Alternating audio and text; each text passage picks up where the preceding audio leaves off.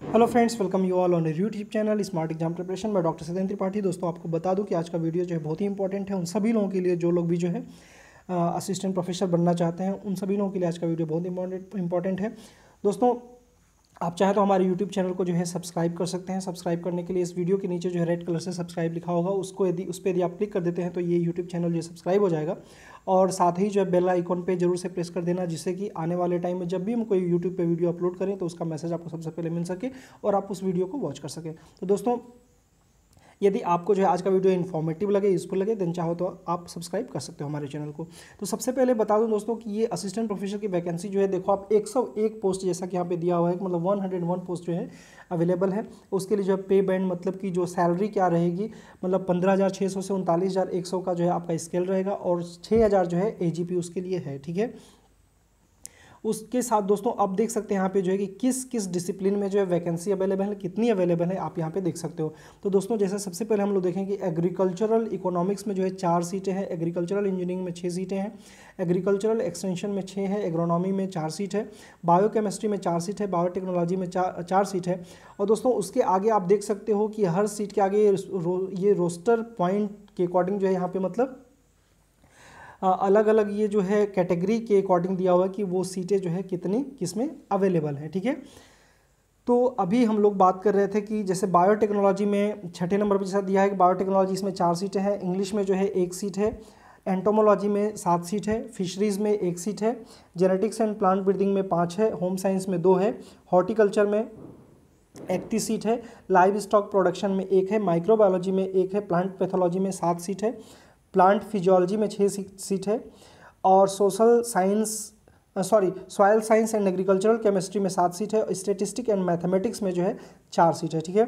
अब दोस्तों यहाँ पे एक जो बहुत इंपॉर्टेंट चीज़ है उसको आप देख लें कि the persons those who have applied earlier wide advertisement number this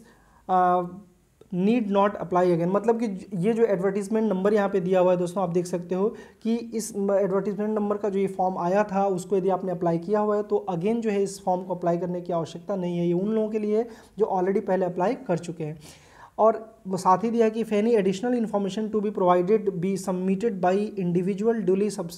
सुपरस्क्राइब on the cover as additional information for the post of assistant professor, name of discipline as per advertisement. ठीक है, मतलब जो उस एडवर्टीजमेंट के अकॉर्डिंग जो है, मतलब आप यहाँ पे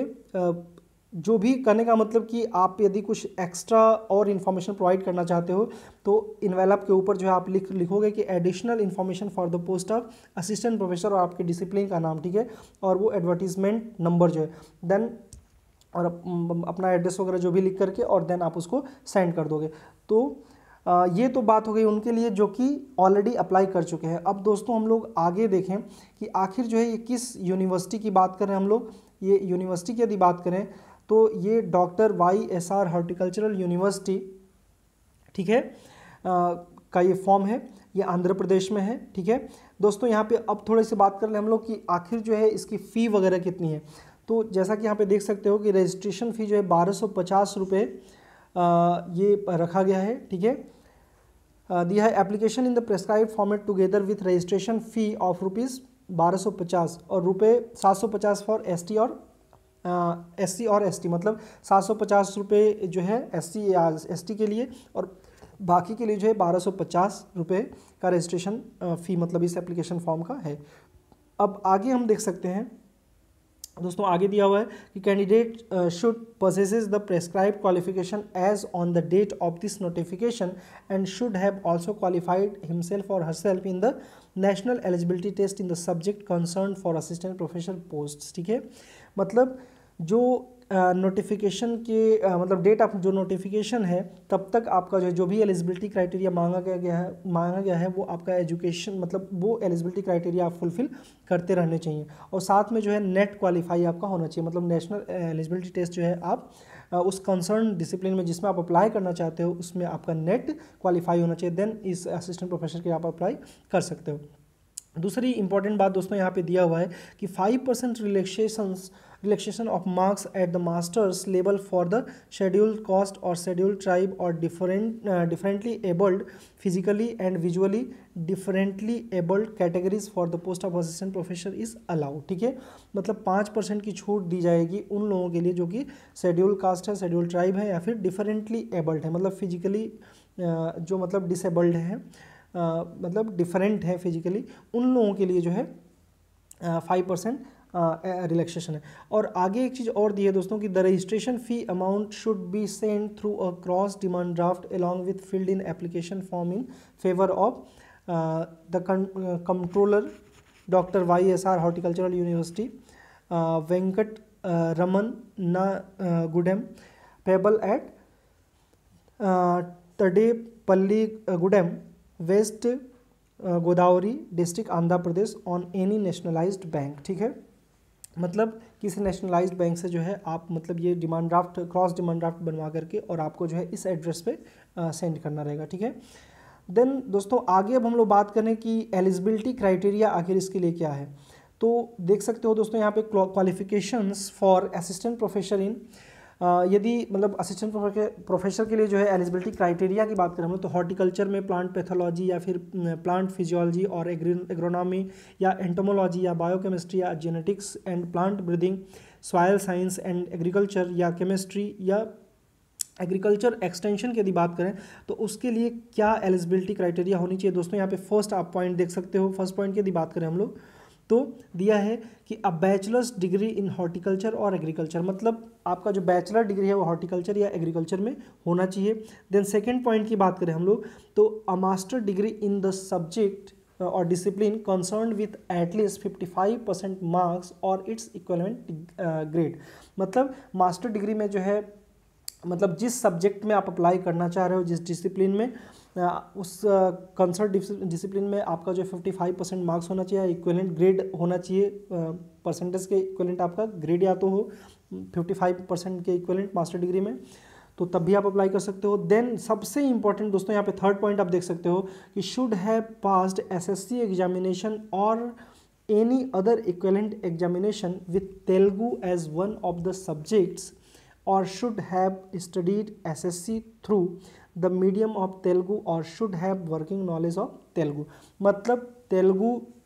जो यहाँ पे दिया हुआ है तेलुगु जो है आपके लिए मस्ट है, मतलब आप एटलीस्ट जो है SSC लेवल पे तेलुगु मतलब तेलुगु सब्जेक्ट आप लिए हुए हो। ठीक है, या फिर दे रहा है कि आप SSC लेवल पे जो है मतलब SSC लेवल पे जो है आपका मतलब मीडियम जो है तेलुगु या तो रहा हो या फिर आपको वर्किंग नॉलेज तेलुगु सब्जेक्ट में हो, देन आप अप्लाई कर सकते हो। देन आगे नेक्स्ट पॉइंट ये फोर्थ दे रहा है दोस्तों कि net qualification in concern discipline, मतलब जिस डिसिप्लिन में आप अप्लाई करना चाहते हो उसमें आप एक तो आपका 55% मार्क्स के साथ मास्टर डिग्री होना चाहिए और साथ में उस सब्जेक्ट में नेट क्वालिफाई होना चाहिए। वैसे दोस्तों बाकी सब्जेक्ट के लिए आप देख सकते हो कि हर सब्जेक्ट के लिए एलिजिबिलिटी क्राइटेरिया वैसे ही लगभग दिया है। एग्रीकल्चरल इंजीनियरिंग के लिए अलग जो भी है कि मतलब बैचलर डिग्री आपका एग्रीकल्चर इंजीनियरिंग में होना चाहिए, वैसे मास्टर डिग्री दिया है। फिर आपका जो तेलुगु लैंग्वेज है उसके लिए दिया है और नेट क्वालिफिकेशन के लिए। तो इसी बाकी आप बारी बारी सारे सब्जेक्ट्स में देख सकते हो दोस्तों कि ये एलिजिबिलिटी क्राइटेरिया दिया हुआ है। तो दोस्तों आप जो है इस तरह से इस फॉर्म को देख करके और टाइम से जो है आप अप्लाई कर दें। दोस्तों उम्मीद करता हूं कि आज का वीडियो आप लोगों के लिए काफ़ी यूज़फुल और इन्फॉर्मेटिव रहा होगा। यदि आपको जो है आज का वीडियो इन्फॉर्मेटिव लगा हो तो चाहे तो हमारे यूट्यूब चैनल को सब्सक्राइब कर सकते हैं। दोस्तों जैसा कि मैंने शुरू में बता दिया सब्सक्राइब कैसे करना है आपको चैनल को करना चाहे तो। और दोस्तों एक हम लोग सबसे इम्पॉर्टेंट बात कर ले यहाँ पे जो है कि लास्ट डेट की यदि बात करें हम लोग तो जैसा कि यहाँ पे देख सकते हो दोस्तों ये दिया हुआ है कि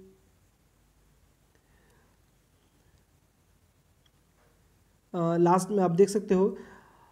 the application received after 4 PM 17/12/2018 will not be entertained under any circumstances, मतलब लास्ट डेट की बात करें हम लोग तो 17/12/2018 मतलब 17 दिसंबर 2018 से पहले आपका ये फॉर्म जो है वहाँ पे पहुँच जाना चाहिए, जो एड्रेस यहाँ पे दिया हुआ है। ठीक है, तो इस एड्रेस को आप देख करके दोस्तों आप उसके अकॉर्डिंग जो है फॉर्म को फिलअप करके और वहाँ पे भेज दें। तो दोस्तों इतना पेशेंसफुली आप लोगों ने आज का वीडियो वॉच किया उसके लिए थैंक यू सो मच।